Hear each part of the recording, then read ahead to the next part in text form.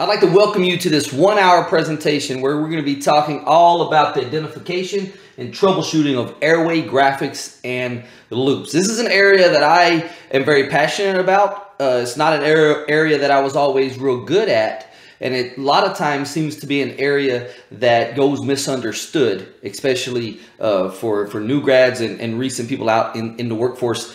It's just something that we don't spend a whole lot of time looking at, although we most certainly should be. Better understanding of what you're looking at will allow you to provide better mechanical ventilation for your patients by creating better synchrony, hopefully leading to the use of less sedation, and ultimately fewer vent days, fewer ICU days, and better patient outcomes. So let's jump in and see what we're going to be talking about.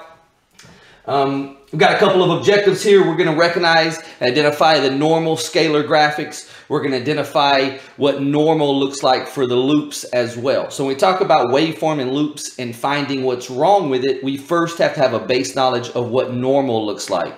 Once we understand normal, we can identify abnormal. We're going to identify some of the common scalar graphics and loops abnormalities, specifically how to identify a leak when assessing the volume waveform, identifying flow hunger when assessing the pressure waveform, air trapping in conjunction with the flow waveform, airway obstructions when assessing the flow volume loop, and identify appropriate PEEP settings and other abnormalities when assessing the pressure volume loop. So we're going to go take you through all 5 of the different waveforms and loops. There's 3 waveforms and 2 loops. And at the end of this, you'll be able to recognize at least one abnormality in each of those 5 areas. Now, I said, remember, we have to start by recognizing what normal looks like. Well, this is going to be normal waveforms in volume control. Now, when we talk about volume control, we know that we're going to have a pressure, a flow, and a volume waveform. So the top one here is pressure. We know that pressure usually has some level of PEEP, and then we come up and then fall back down. This is what a normal pressure waveform looks like in volume control. Now, if you do an inspiratory hold, we know we get something like this. And that right there represents our plateau pressure. So this is normal pressure waveform in your volume control. Now, the flow can be one of 2 things. It can be either a square flow pattern, or sometimes commonly can also be a decelerating flow pattern. Yes, there are partially decelerating flow patterns, and yes, there are ascending flow patterns. The square and the decelerating are the 2 most common that you typically see. Then with the volume waveform, what we know is volume comes up and then volume comes back down to baseline. Next breath, volume comes up, volume returns to baseline. And what we see here is where our volumes are constant. Let's say we have a tidal volume set at 450 milliliters. What we see here where the volume comes up, hits that 450, and then we cycle into expiration because we're controlling that volume. Now we're controlling volume and we're controlling flow when we're in volume control. So don't be shocked if you have a breath that does this in pressure control, because we're not controlling pressure. So dynamic or resistance goes down, or compliance changes, or resistance changes. You can get a change in your pressure waveform. That's where the change is going to be seen. Okay, so those are normal for volume control. Now when we look at pressure control, we know that we're going to have PEEP like this. We're going to come up and have a square waveform, back down, and then back to PEEP. Next breath comes up, square, back down. This is pressure control, pressure waveform. Your pressure waveform will always be square because that's what pressure control does. It increases to a set pressure, and it holds it. So let's just say this is 25 centimeters of water pressure. It rises to that pressure and then holds it for the set I time. Now, what we know with pressure control is that we're going to have a square pressure waveform. When we look at our flow waveform, we're going to get a decelerating pattern every single time. So pressure control is always a square pressure waveform and always a decelerating flow pattern waveform. So you see it come up here and you see it back down and then back to baseline. Always decelerating in pressure control. Now your volume is going to come up here and up to whatever volume is delivered, and then exhales at the end of the I time. This is how it works. Volume. Now you notice the volumes here are different. We have one up here and one here. Well, that is because in pressure control, changes in compliance and or resistance will affect your volumes. It will cause them to go down, or if things get better, it may cause them to go up. But we know that now our volumes will be the ones that are now varying. All right, so that's normal. So now let's talk about some abnormalities. Now, this really isn't really an abnormality that has to do with synchronies or the lack of synchrony. This is more or less just when I look at my pressure waveform in volume control, there's some key things here that can help you recognize things earlier in the patient assessment process or the patient assessment phase. Remember, I told you this is normal, right? Now, what happens if we have an airway resistance problem? It's going to give us a waveform that is going to look different than if we have a compliance problem. So airway resistance versus static compliance, that's what we're talking about. Well, here are your two options. You may have one that looks like this, and another that looks like this. So two different options here, okay? But you can tell they look very, very different. Well, the key here is notice that in this second option here, this second pressure waveform, notice how our plateau pressure from normal has essentially stayed the same. But we see a big rise in pressure control, in our PEEP. This is our PEEP up here. Well, if you remember airway resistance formula, airway resistance equals PEEP minus plateau divided by flow in liters per second. But the first part of that formula is PEEP minus plateau. In other words, the larger this number, the greater your airway resistance is. And so here, this is definitely an increase in airway resistance, and we would be thinking something along the lines here, maybe with asthma and a bronchospasm, maybe excessive secretions, something causing an airway obstruction that is leading to a large amount of airway resistance. Now over here in this last pressure waveform we have drawn, you notice here where our plateau pressure has gone way up. And our PEEP has also gone up. But the difference between them is still very small. See, so because the difference is small, this is not an airway resistance problem. This is a decrease in your static compliance. It has gone down. So you would see something like this with ARDS, pneumonia, a pneumothorax, a large pleural effusion, anything that causes a reduction in your alveolar compliance. You will see your plateau pressures rise, your PEEP rises along with it, but the difference between them stays very, very small. So that's quickly just doing your inspiratory hold before you go look at any other numbers. You can assess and see, am I staying in this state of normalcy? Or are we on an even path here? Or has an acute change happened that is leading to a large airway resistance problem? Or perhaps a reduction in my alveolar compliance by my rising plateau pressure. So that's how we tell the difference between static compliance and airway resistance problems just by looking at the pressure waveform. Again, this is in volume control. We know that because our waveforms were not square. Now, if you're square, if you're in pressure control and you have these square waveforms, you're not going to get these changes because that's what pressure control does. Pressure control controls the pressure. So you won't see those drops down the plateau pressures that allow you to differentiate between airway resistance or compliance. You just know your volumes are down. You got to figure out why are your volumes down when you're in pressure control. It could be either of those. Okay, this next one here is fairly common. It's called failure to trigger. This one is, I say fairly common because it's one that we readily identify and usually are pretty good at being able to pick up. But we're finding that with some of these event modes, we get a large amount of maybe auto PEEP or something, and we start to lose the sight of these attempts for the patient to trigger a breath, and we're not always picking up on them. So let's show you what we're looking for here. We know that we have a breath coming up like this and coming back down. Patient dips in, and you should see a breath in, right? You see that breath because the patient triggered it, because there's that pressure dip right there. Anytime the diaphragm drops, it's going to reduce the pressure in the closed ventilator circuit. Now, if you're coming along here and you get a dip, but no response, well, you have to ask yourself, did this patient attempt to take a breath, but the ventilator failed to recognize it as an attempt?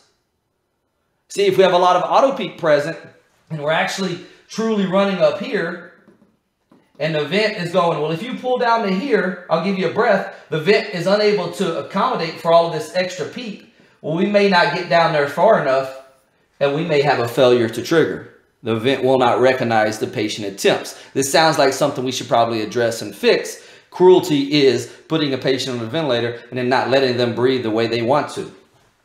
Now, with our flow, we can see the same thing. We know our flow pattern may look something like this. May be decelerating. It's not going to be both.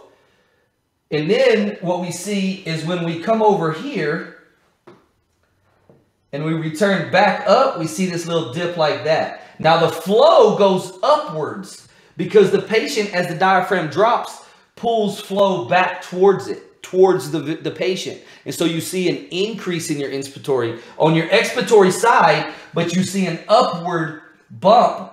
This is the patient saying, hey, I want a breath, and they didn't get one.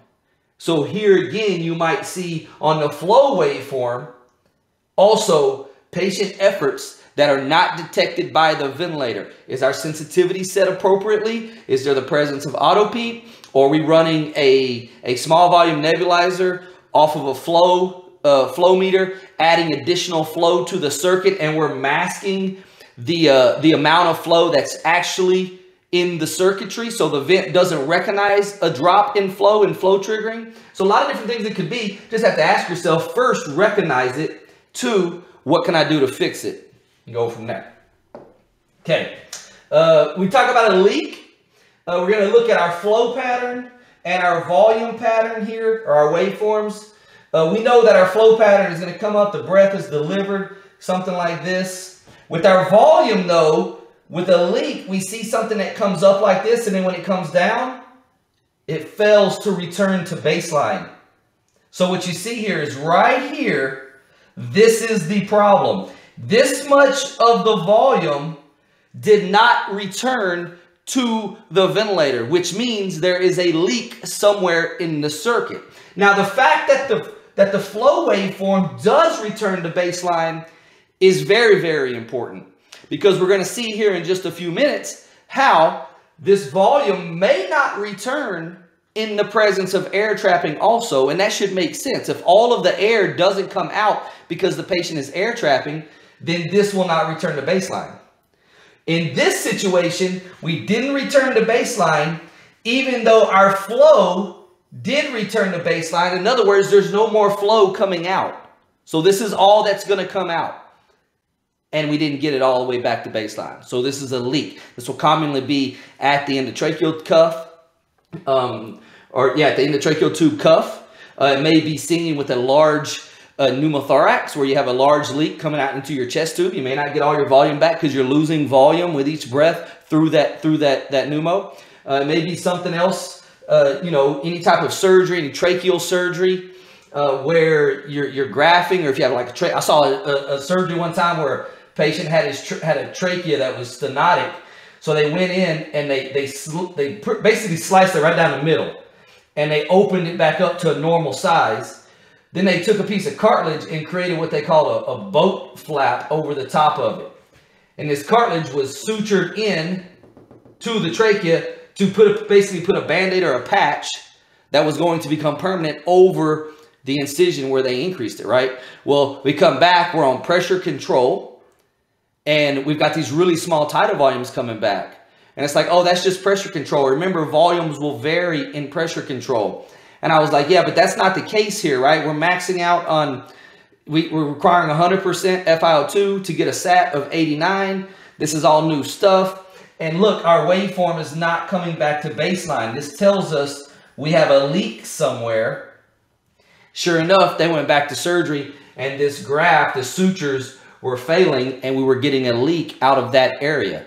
So sometimes you have to step outside the box and think about what your patient is here for and what they have going on.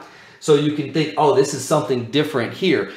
But the identification starts by recognizing the leak and then ruling out what it's not. So remember, if the volume doesn't come to baseline, it might be a leak. Now this next one here is air trapping. We're going to stay on the flow and stay on the volume waveforms.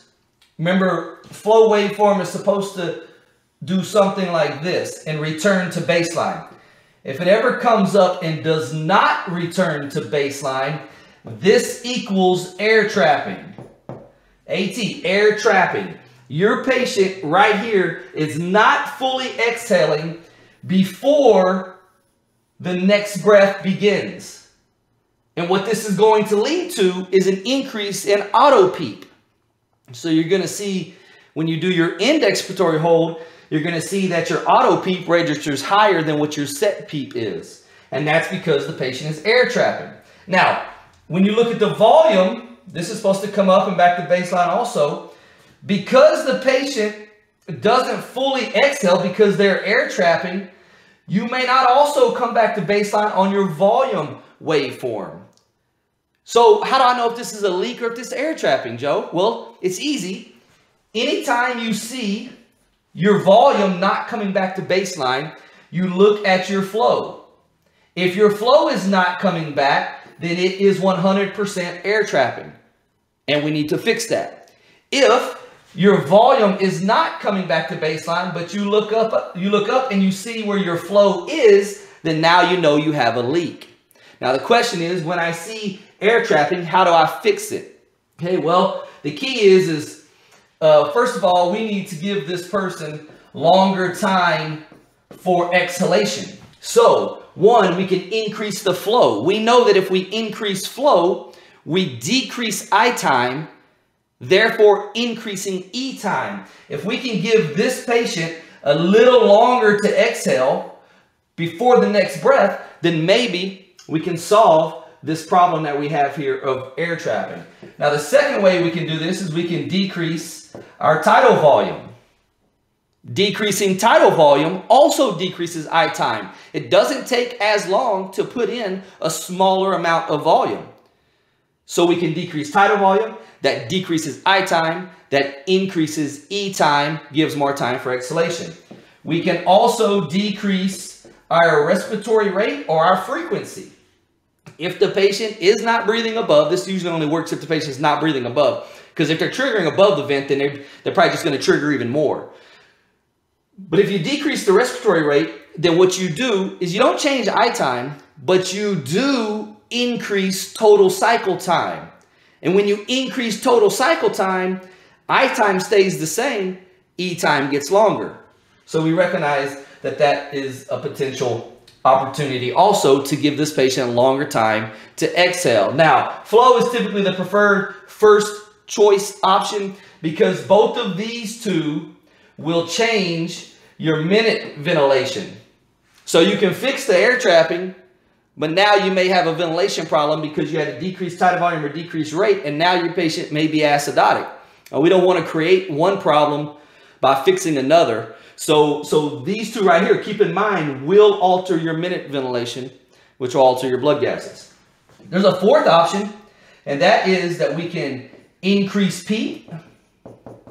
We understand that PEEP also comes with potential problems. So again, if we're going to use PEEP to fix this problem, we want to make sure we're not creating another problem, maybe in the risk of barotrauma or decreased venous return, negatively affecting our cardiac system, right? So you want to increase PEEP. Now, increasing PEEP generally is going to do this. It doesn't change I time. It doesn't do any of that. We know that specifically in our COPDers and our asthmatics, when they are having a tough time breathing, we can teach them to purse-lipped breathe.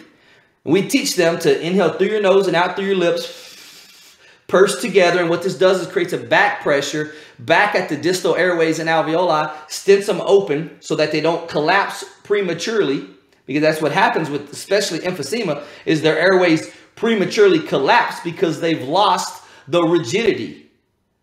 So as those distal airways collapse prematurely, all the air behind them gets trapped in. Pursed lip breathing creates a back pressure that stents them open. That's exactly what you're doing with PEEP, except you're just not having them do it by pursed lip breathing. You're applying the positive end expiratory pressure, the AKA back pressure from pursed lip breathing. You're applying that for them with the intentions of stenting open those distal airways and allowing for a better, more fully complete expiratory phase to hopefully lead to more alveolar emptying, so that we can reduce the air trapping. Now, the fifth way we can do this is, I'm just going to put BD up here, that stands for bronchodilator. If you have a person who is air trapping due to an acute bronchospasm episode, then we can provide a bronchodilator to help bronchodilate, to open that airway up so that we can hopefully resolve the air trapping and allow for better movement of gas out of the airways and out of the alveoli and reduce the air trapping. So you just have to ask yourself, what's the problem? Why is the patient air trapping? We know it's because they don't have enough time to exhale, but is there something we can do anatomically to help them stent open the airways, open the airways larger with the bronchodilator if there's an acute bronchospasmic or bronchoconstriction episode present? Or do we need to do something that's going to change the expiratory time to allow for more complete emptying? That's how we treat air trapping. This next one here is called double triggering. Some people refer to it as breath stacking. You know, the funny thing is that I personally never really saw a whole bunch of double triggering early in my career as a respiratory therapist. That was back when we were using 8 to 12 mLs per kilogram to set for our tidal volume. So you can see here where nobody was really volume hungry because we were given such large tidal volumes. So they weren't saying, give me another breath. Now we've gone down, thanks to the ARDSNet protocol. We have recognized that those large tidal volumes are dangerous. So we've come and now we're utilizing more of a low tidal volume ventilation plan, right? So now we're more in the 6 ml kilogram range. Now that we're doing that, I personally have experienced an increase in patients who appear to be volume hunger, evident by the increased episodes of double triggering. What does this look like? Well, basically what it is you got your pressure waveform coming here, breath goes up, and then the breath quits. And then immediately another breath is triggered and you see your pressure waveform increase. And we'll explain why here in just a second. On your flow, say we got a decelerating waveform here, comes down here, and then immediately another breath happens. Now, the funny thing is the flow waveform starts over, right? Because the flow waveform is always going to start from 0. So it says, okay, I'm exhaling. But, oh, you took another breath, and boom, let's give you another breath. Same thing happens in volume. You're coming along here, volume comes up, and then back down, and then the patient immediately takes another tidal volume. And then you see your tidal volume come down like this, way down here below. How many of you have ever seen that? You're looking at your volume waveform, and you say, why is it going way down there off the bottom of the screen? Doesn't make any sense. Here's what happens. The first breath is given. It goes in, and then the ventilator cycles into exhalation. When the ventilator cycles into exhalation, the patient's diaphragm is still dropping because they want more volume. Okay, this is an active breathing asynchrony here. Okay, this is not something, if the patient's not triggering any breaths, you're not going to get this. This happens when you have a patient actively breathing during the vent breath. So the vent cuts off and the patient's diaphragm is still dropping and it immediately triggers another breath. See, the vent doesn't know you got to give time to exhalation. It doesn't recognize that. It just says, oh, you want a breath? Here's a breath. And it gives another breath. And that's exactly what happens. Now, the reason you see your pressure waveform go way up here high is because what we've essentially done is, let's just say this tidal volume right here was 400. And let's just say this one is also 400 because we're in ACVC. So you put in the first 400 and then you immediately put in another 400. So what you've really done essentially is given one big breath at 800. Both of these together basically went in without one of them coming out first. So you essentially have given a tidal volume of 800 mLs. And that's exactly why you see this big increase in your pressure, because you put this second breath in on top of this first breath without an expiratory phase in between. Now, that also explains why we come way down here below baseline. This first 400 came in and not very much of it came out. So when the next breath comes in, the patient still has to exhale essentially 2 breaths. The 400 that went in comes out, and then the first 400 has got to come out. And that's why it goes way down here below baseline. So you see where you get breath in, very small exhale tidal volume, and then when this next breath comes in and exhales, you get an exhale tidal volume of 772. And you're like, wait a second, I'm on 400. Why am I getting 772? Your patient took an additional breath on top of a breath, and they both came out together. Now, the question is, why does this happen? And the answer is because the patient is not satisfied with that tidal volume of 400. You see, patients are breathing off of a neural drive to breathe, and they want to feel satisfied. And so at the end of that breath, the patient is still saying, I'm still taking some more. Now, we're giving, let's just say 400.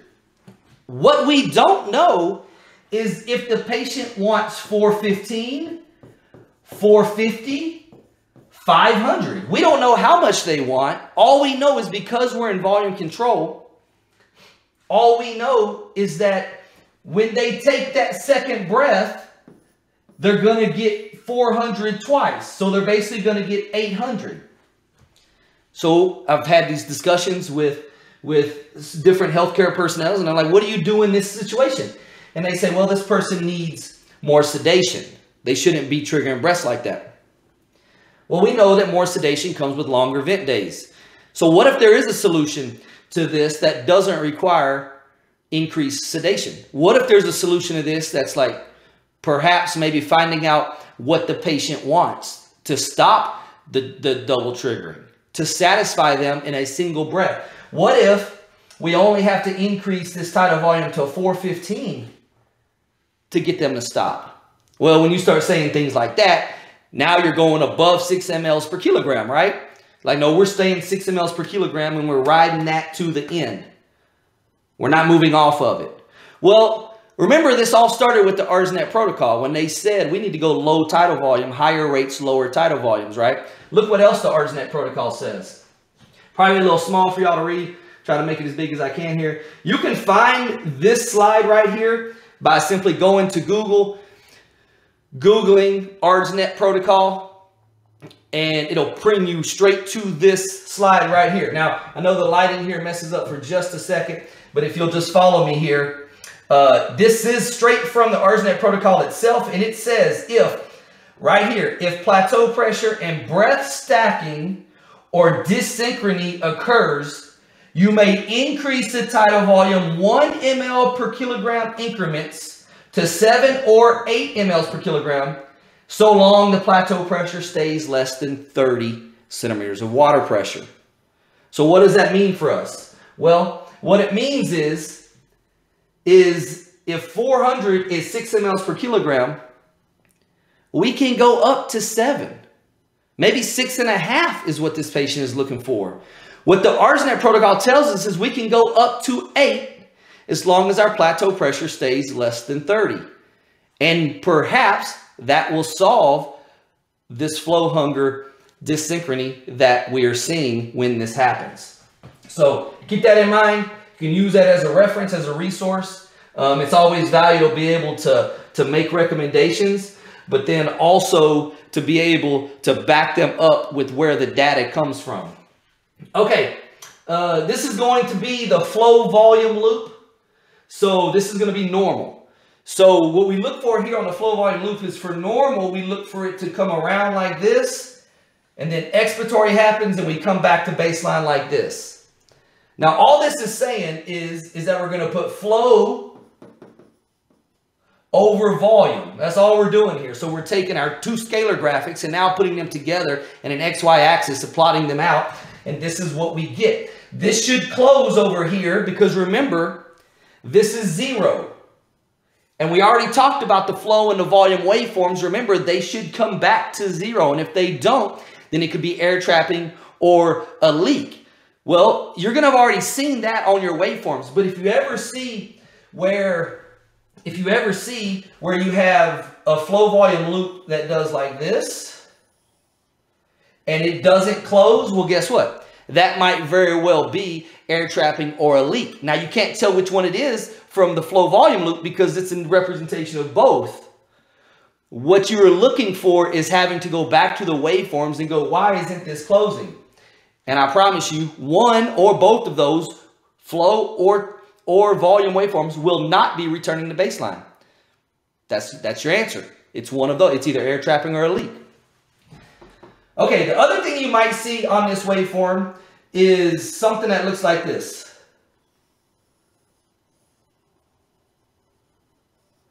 Now, we call this a sawtooth pattern. Sawtooth patterns are associated either with secretions in the airways, so you'll hear a lot of coarse crackles when you listen. May mean that the patient needs to be suctioned. May also be associated with turbulent flow due to bronchospasm. So you may hear expiratory wheezing, and it may give you this sawtooth pattern. It may also just be a building up of condensation in your ventilator circuitry. So when you look at that, you look at this, you check your circuit, you got a lot of condensation in your circuit, you drain it out. This smoothens out and goes away. If it's secretions, you suction the patient, they become clear. These sawtooth patterns should go away. If it's bronchospasm, you give a bronchodilator. Depending on if it fully goes away or if it just improves, they may get lessened, or they may reduce, or they may go away. So that's what you're looking for, though. When you see the sawtooth pattern, you're asking yourself, do I have secretions in my airways? Do I have condensation in my circuit? Or do I have a presence of bronchospasm here? Now, there's one other thing you can see on this loop, and that is when it does something like this. This is what we refer to as a concave expiratory limb, or an expiratory side of the loop.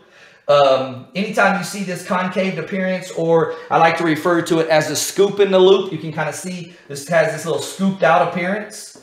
Anytime you see that, this equals an obstruction. Now, what could cause an obstruction? Well, that's the question. That's the critical thinking part that you as an RT know that some other people may not be aware of. An obstruction can be caused by multiple things. So this could be the result of lots of different things. Perhaps it's just an emphysema patient or an obstructive lung disease patient, and that's their disease process. It's going to show an obstructive flow volume loop. Perhaps it's related to secretion. So maybe you see this and you have a little sawtooth pattern, because we know secretions can increase our airway resistance, increase our expiratory flow obstruction, and cause a scooped out appearance. It could be bronchospasm. It could be a patient biting an endotracheal tube. You have to figure out which one of those it is and then treat it accordingly. This scoop does not always mean give a bronchodilator. It does if it's bronchospasm, but if it's secretions, then this scoop is going to be looked to be resolved by suctioning of the patient. If it is biting of the endotracheal tube, then this is going to be resolved and fixed by placing a bite block. If it is a disease process, this is probably just a scoop you're going to live with. You're going to know that. Again, if they've got air trapping present from this, maybe we can add some PEEP. But for the most part, this obstruction, if it's due to the end-stage emphysema, is part of their disease process, and you know that. So this is what the flow line looks like. You want to be able to recognize an obstruction, recognize secretions, and if it's not closing. Now, my very favorite loop is the pressure volume loop. Normal looks like this. And when we see a normal pressure volume loop, there's some key areas that we need to recognize. We need to recognize that the loop starts right here. This is wherever we have PEEP set. So wherever PEEP is set, that's what we have. This is the beginning of the breath. Okay? Wherever this turns and starts to go up, this is what we call our lower inflection point. Now, this lower inflection point is very, very important. We'll talk about it here in just a little bit. This last point up here is where inspiration ends and we start to turn back for exhalation.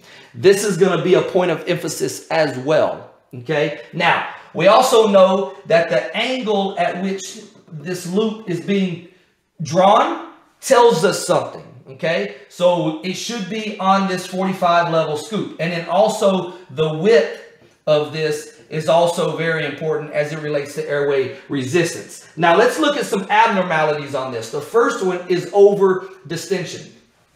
So when we look at our pressure volume loop, we see it coming up like this and we see something like this on the end. This right here is what we call a bird beak appearance. And this is the evidence of over distension. This can be related to either an excessively large tidal volume or an excessively too high of a PEEP that is set, that a tidal volume is being applied on top of. Either way, what's happening here is we're getting a whole lot of pressure change now because pressure is on the bottom without a lot of volume change. So anytime the pressure volume loop goes flat like that, it means more pressure to achieve less volume. And that's what's happening here. The lungs have gotten to a point to where now they're going, I can't take any more volume. You're just going to be pushing me open more and more and more and over distending me. This is going to put you at an increased risk for barotrauma or ventilator-induced lung injury. We want to recognize this. We want to identify if it's the tidal volume that is inappropriate or is it the PEEP that is inappropriate. You have to figure out which one of those it is. The next thing we might see on a pressure volume loop is a patient that might present with a failure to trigger. Now, remember we talked about this earlier looking at your pressure waveform. Anytime you see that little dip and you don't get a breath, well, that means that the patient tried to take a breath but couldn't get one. So now we look at this and what we see here is you'll see a negative like this on the backside. Now remember, this is supposed to go on and draw a flow volume loop, okay? Anytime you see that right there, but you don't get a loop behind it, then what that is a negative pull that didn't result in a breath happening. Now, this may also be present with a loop on it. And that might be that, hey, it's not that it failed to trigger. It's just that it was extremely difficult for the patient to trigger the breath. And so maybe this right here, we call this a fishtail appearance. Maybe the patient is flow hunger, extremely distressed, and just sucking in really, really hard because of that increased neural drive to breathe. Or maybe our sensitivity is set incorrectly. So we need to recognize that essentially this is just an increased effort at the beginning of the breath, not at the end. Now remember I told you that this loop is supposed to be on a 45-degree angle? It's kind of sitting like that. If it ever goes and starts laying down, that is a reduction in static compliance. What I mean by that is if it ever looks like this.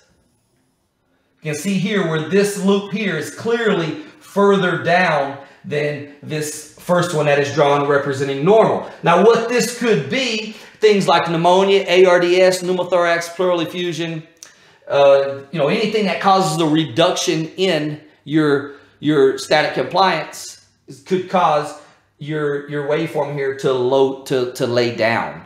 Okay, basically reduce. So just remember, less than 45 laying down is a reduction in compliance. Now, the opposite is true also. If it goes up more this way, that is an increase in compliance.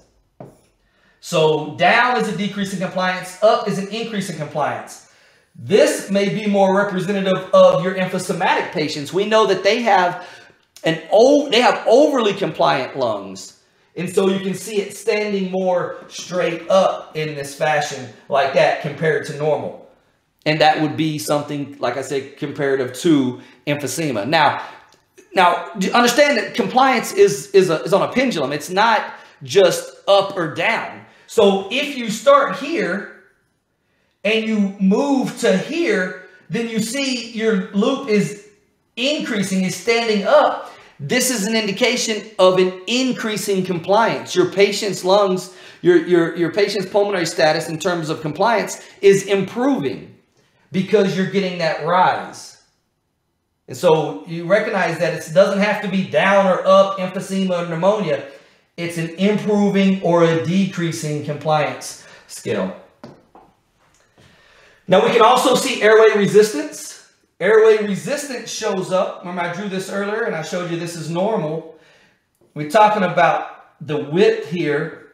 This is associated with airway resistance. So this would represent normal. If you ever saw something that looked like this, and you see that big increase in this protrusion on the inspiratory side of things, that is increased airway resistance. So this right here, at 7 o'clock, you see it like this. At 7 o'clock, you assess this. At 10 o'clock, you come in to find this. That is an increase in your airway resistance. Is it secretions? Is it some other type of obstruction? Is it acute bronchospasm? Find the problem, know the solution. Okay, we're going to go back to the waveforms here. I saved this one kind of for last because it's one of my most passionate that I like to really talk about, and that is the recognition of flow hunger. It is a personal interest of mine to identify flow hunger early in all of my patients, because what I believe is that when you take a patient and you put them on mechanical ventilation, when you tell a patient, hey, we're going to put this tube in your airway, we're going to help you breathe until your lungs are healthier, then I take an extreme amount of pride in being able to do that to the patient's liking, not to the, hey, we're going to put you on the vent, but we're going to do it our way, even if you don't like it. And this is one of the greatest dysynchronies that I find is flow hunger. And that's typically because, at least in this area, we use a lot of volume control and we have a set flow. Well, if that set flow does not match your patient's inspiratory desire, so again, we're talking about an actively breathing patient. If the patient is wanting more than what the ventilator is delivering, then that patient is going to feel distressed and getting a breath that does not match the way they want it to look. So for example, it will look something like this. Remember, your flow is set. So it's not going any higher. So let's just say that we have a flow of 40 liters per minute. Let's say we have we get this pressure waveform that looks like this. That's what it looks like. So you see this little concave scoop in the pressure waveform up on the top, kind of looks like a camel hump.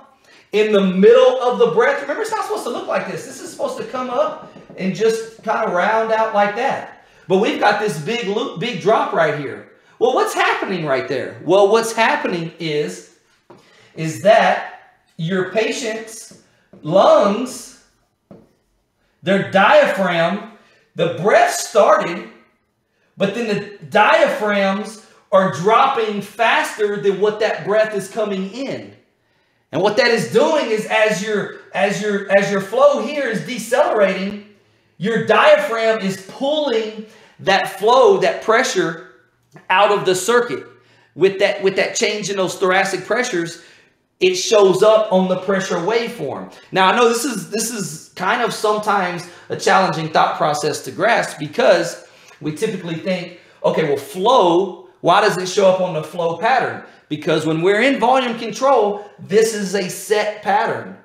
The patient cannot alter this. And so you will not see changes because the vent is in control of the flow pattern. So what we see here is that we need to give this breath faster to keep up with the patient's diaphragm. Now, people start getting nervous when you start increasing flow, but what happens is you take this flow and you increase it to 60 liters per minute. And what will happen is you may see something like this. And that's exactly right. Now, we still see a scoop here, right? But what you will see is that we have clearly gotten better here than what we were here. You can see that this flow of 60 is closer to what they are looking for as opposed to this flow of 40. So you say, okay, well, maybe a flow of 70 gets us there, right? And what we see with the flow of 70 is maybe we get there, maybe we don't. Okay, so you have to ask that, you know, how do you, just recognizing that dip in the pressure waveform is the key. That's the key. Now, there is one other little caveat to this. I want to show you one other thing that you can sometimes consider in the presence of flow hunger. And that is if you ever see something that looks like this. So let's say we go with this and it goes like this. Okay, to where now you see more of the dip on the back side, and maybe this dips and comes back up. I don't know, maybe it doesn't drop all the way down. These show up all kinds of different ways. But you see now where you get a dip, it's almost like the initial pressure was good, right? But look what's happening. We're getting this dip down in the middle of the decelerating flow pattern. So perhaps, just perhaps in this case, if we were to go to a square flow pattern and hold that flow at that set setting constant throughout, maybe it'll stay exceeded above the patient's dropping diaphragm, and you may be able to work something out that looks more like that. That is a solution that has been resolved. Now, if you ever see this, you ever see these asynchronies where your patient's, you know, diaphragm is dropping, they appear to be flow hunger, I would challenge you to assess your occlusion pressure. Your occlusion pressure is probably going to be elevated because the reason this person is flow hungry is because they're neurally distressed. The ventilator is not delivering the breath in the fashion that they like it. And the longer you keep somebody who's trying to catch their breath from being able to catch their breath, the more distressed they get. So I have literally seen before patterns that look something like this.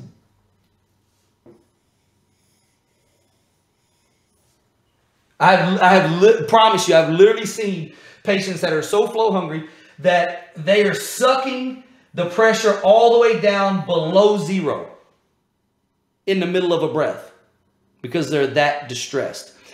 Either this flow is not correct, either this vent mode is not correct, or something, obviously something is not correct. And obviously this right here is not going to lead to good outcomes when it comes to getting that patient off the ventilator quicker, with successful extubations, and out of the ICU quicker and out of the hospital quicker. So something's got to be done about that. Just start recognizing it, noticing it, and asking yourself, what can I do to fix this?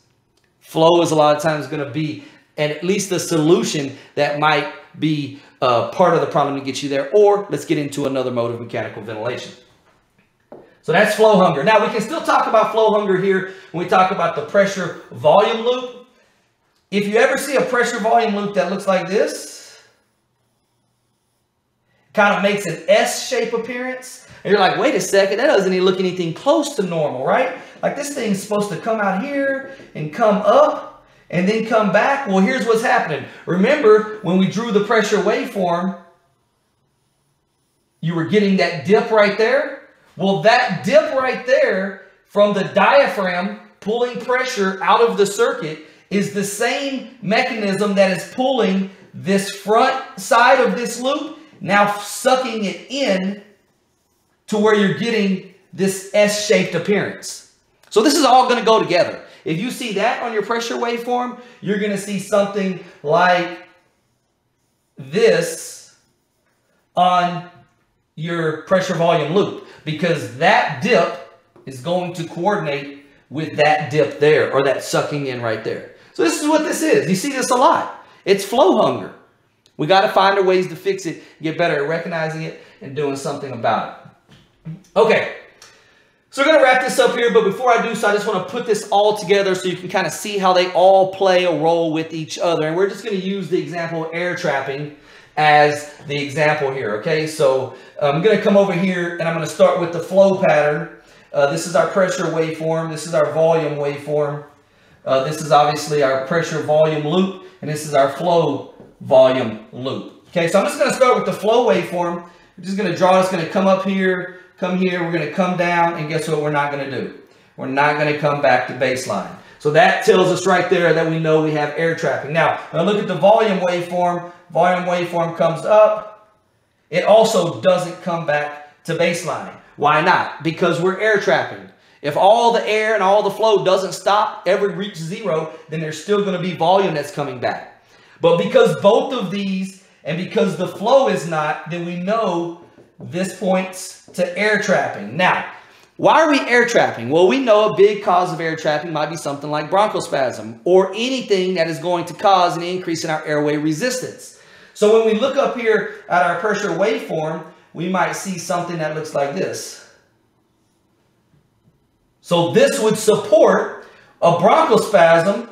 This increased difference right there from PIP to PEEP says, hey, you got an increase in your airway resistance. Now we know that an increase in airway resistance due to a bronchospasm is going to cause some type of obstruction. That's why we're air trapping. So when we look here on our flow volume loop, we may see something that looks like this. And perhaps it doesn't close. Why? Because of the air trapping.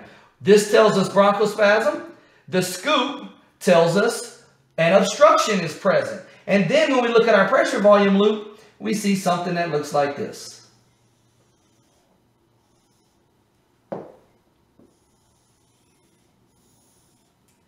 That big increase right there is going to be your increase in your raw. You're increasing your airway resistance with that big protrusion right there on the belly. Okay, so this says everything about airway resistance.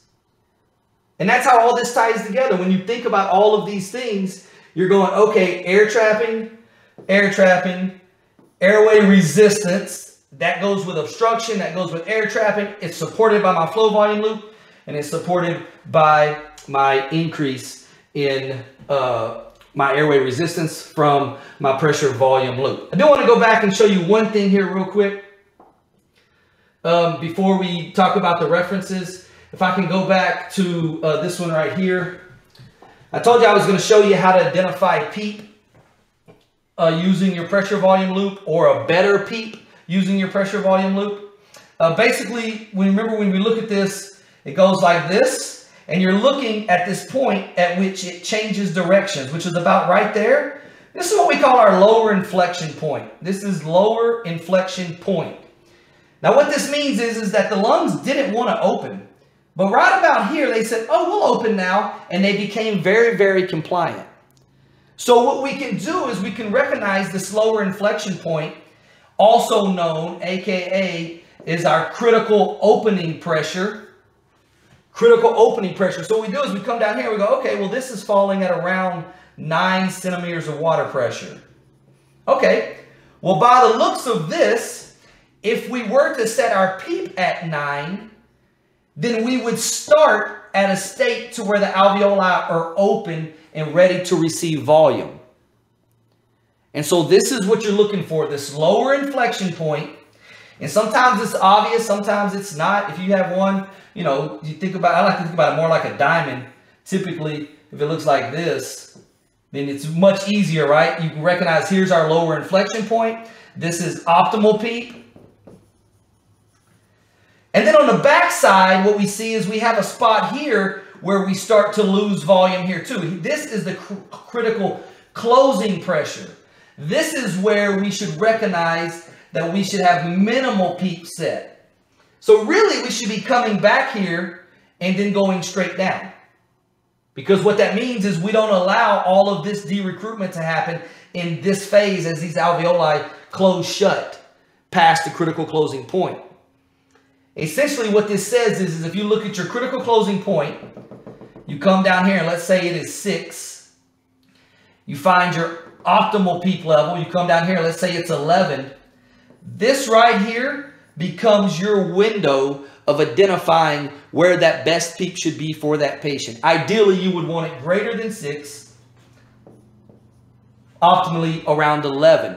But depending on how that affects your cardiac status and your oxygenation and everything else, plateau pressure, this may not be optimal PEEP, but it is a reference point to get you there, okay? So wanted to clarify that real quick before we wrap this up.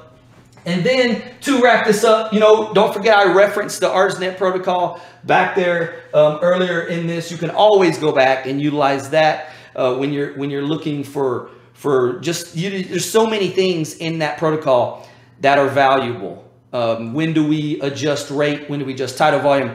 Little thing, keywords, you can increase, you know, tidal volume up to 7 to 8 mLs per kilogram as long as plateau stays less than 30 when breath stacking is present. That's a key element that will help you utilize that protocol more efficiently and better. So also in terms of that, I also used a reference by Emrath, Basics of Ventilator Waveforms. This did come out of the pediatric reports. Wildly enough, these are all very, very, very similar when it comes to waveforms. And then obviously out of Egan's Fundamentals of Respiratory Care, obviously lots of information on waveforms in there, supports a lot of the stuff that we talked about here.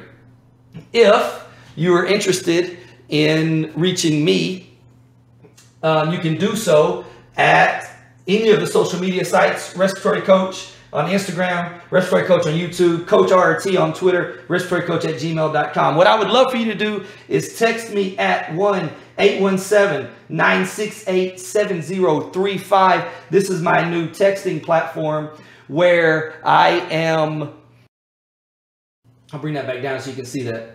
Where I am engaging with the community on just a different level, just weekly inspiration, motivation, education, happy birthday, just different stuff like that. 817-968-7035.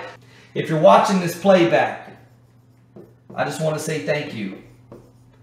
I appreciate you coming. I appreciate you being here. I hope you learned something. I hope you take some of this information, head out, go be warriors at the bedside. Impact your patients by getting them off the ventilators quicker through the mechanism of providing better mechanical ventilation while they're on it.